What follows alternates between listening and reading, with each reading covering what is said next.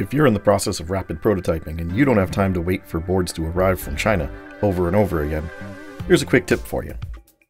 When you go to print in KiCad, you can set the size to 1:1 and set it to print mirrored. You can then use it as a template on the back of the PCB that you're modeling and see if all the solder points are exactly where you need them. It's a lot faster and cheaper to make 2, 3, 10, or even 12 printouts as you make adjustments than it is to wait 2 weeks for a board to arrive from China. And with our template printed out and mirrored, we can put it right up to the board and make sure everything we need in the exact spot is in the exact spot. And if you're curious as to why I'm even doing this in the first place, make sure you subscribe and check out the video on the Coleco Telstar Alpha. You'll see the results of this in about 2 weeks when the board gets here.